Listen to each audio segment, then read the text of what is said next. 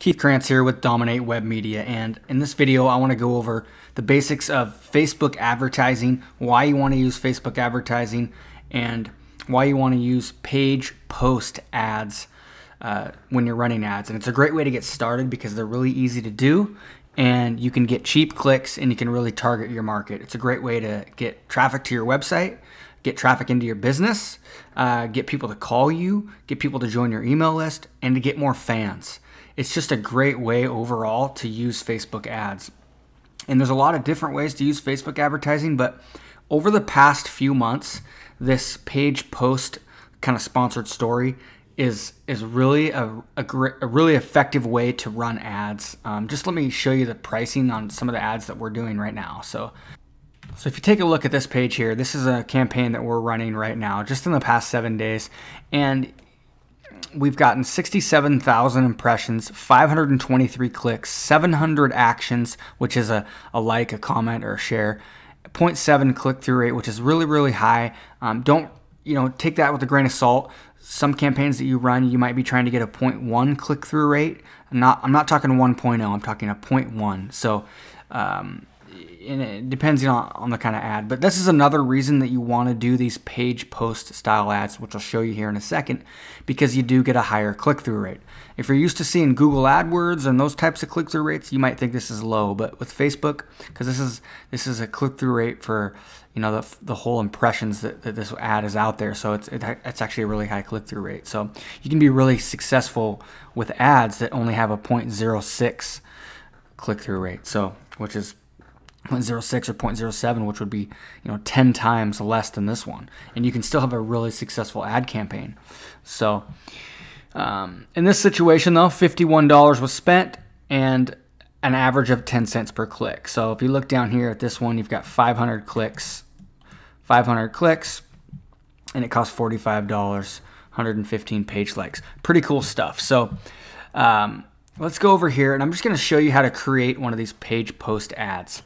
Okay, and I'll show you the differences between the different style ads right now. Okay, so when you're running a Facebook ad, you can run a Facebook ad anywhere you want it. You can send it to an external URL, to a landing page, to your regular website, or you can send it to a Facebook landing page. Maybe you created a landing page within Facebook, and it's a separate tab. Then all you have to do is basically put that URL in here, okay? Or you can choose a Facebook page, which I'm going to do in this case. So I'm going to click my page, Dominate Web Media, and now what I can do is this is actually brand new, the formatting here, literally within the last 3 days. But so it's a good time for this video, but basically they give you 3 choices, and one of them is get more page likes, and this is they set it up here as the easiest, for somebody that doesn't have any experience. You can use this setting, and notice down here the way they have it is you cannot change the headline, okay, because you're trying to get more likes and you're targeting your Facebook page. So in this situation, you can only change the text of the ad, okay? And so you can create some kind of captivating text, getting people to like your page, okay? I'm not going to recommend doing that type of ad right now. I would rather you do a promote page post ad, okay? Or an advanced option, which is basically the same thing. They just give you more options for choosing bidding. So I would rather you use the advanced option right here, okay? And so in this situation, what you're going to do is check this out. So choose an existing page post. Look at all this. It lists all the posts on my page. Okay, so hold on a second here. So let's come over to my business page, Dominate Web Media, and basically I can put up a post. So in this situation, I put up a post saying, help me name my radio show. Okay, here it is, and then I uploaded an image here, and I've got some text here. If I wanted to, though, I could actually have a post like this. Okay, check this out over here. Recorded the webinar with James Schramko is up and live. Click here.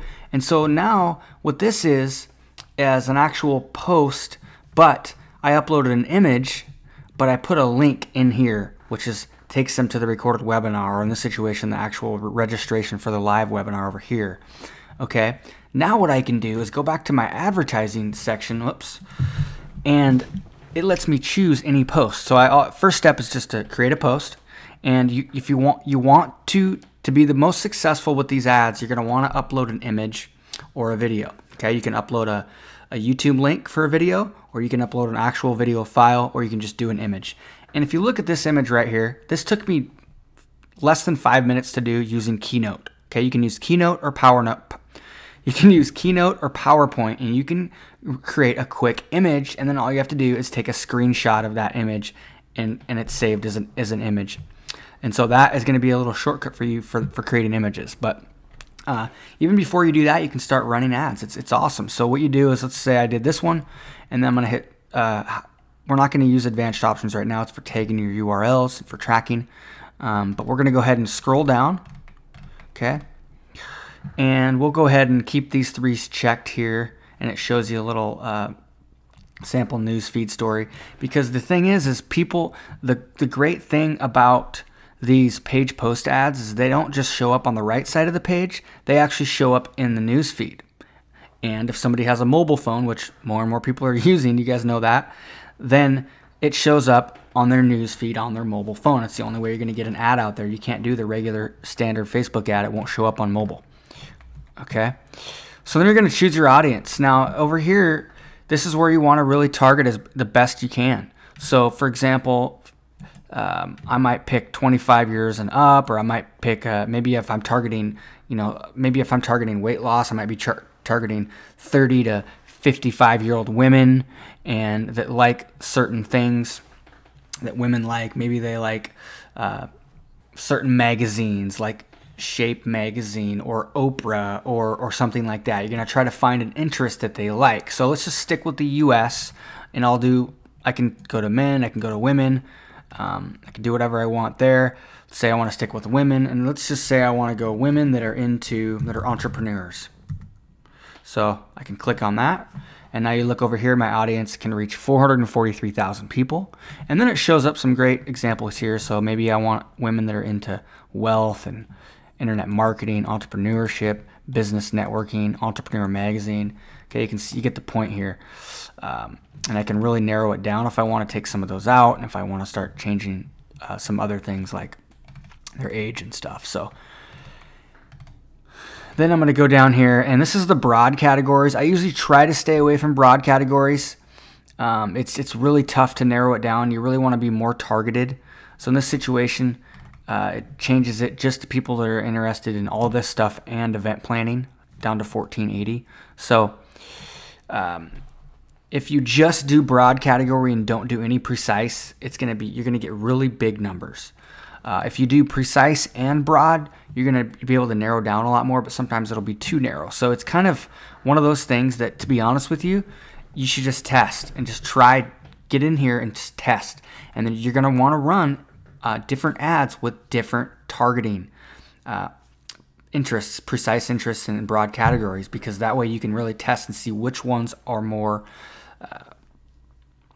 which ones perform the best. So you can separate out maybe 25 to 34-year-olds, 35 to 44-year-olds, and then you can separate out maybe one that's targeted after entrepreneurs and business networking, and then maybe you do another one that's targeted after somebody like Tony Robbins or something like that. So if you look at Tony Robbins here, Anthony Robbins, you see he's got a big audience here. Why did it? There we go. There it is there. And I could just take away all of these, and you'll just see just the people that like Tony Robbins is a pretty dang big audience, 355,000 people. So pretty cool. So then what you can also do is you can do some pretty cool stuff here. Target people whose friends are connected to Dominate Web Media. Okay, 1,860. Now that's just people that like Tony Robbins and are connected to Dominate Web Media. So you can start to look at some of these other ones here and add up some numbers here. Now I'm talking about, look at this, these people that are all into this motivational, growing, starting a business types of interests, and they're also connected. They have somebody that is a friend. They have somebody that they are friends with that is a fan of Dominate Web Media. So the power of these types of ads are when somebody sees that ad on their sidebar, on the wall, or in the news feed, it'll actually below that, it'll show that somebody else they know, like Susie, also likes this. So there's going to be that social proof, and it's going to get them to click on it more often. So you're not going to get as many clicks from these just because you're talking about a smaller number of people, but you're going to get a really high click-through rate. So it's another thing to test, but you want to separate those out. So you might want to run an ad that's not connected to your page at all, and then another ad that is connected to your page. So, and what I just showed you, that's another reason why you want to grow your fan base. You want to run Facebook ads that are kind of just targeted to get fans. You want to run Facebook ads that are, targeted to get people to come look at your offer and, eventually buy something after they build a relationship with you.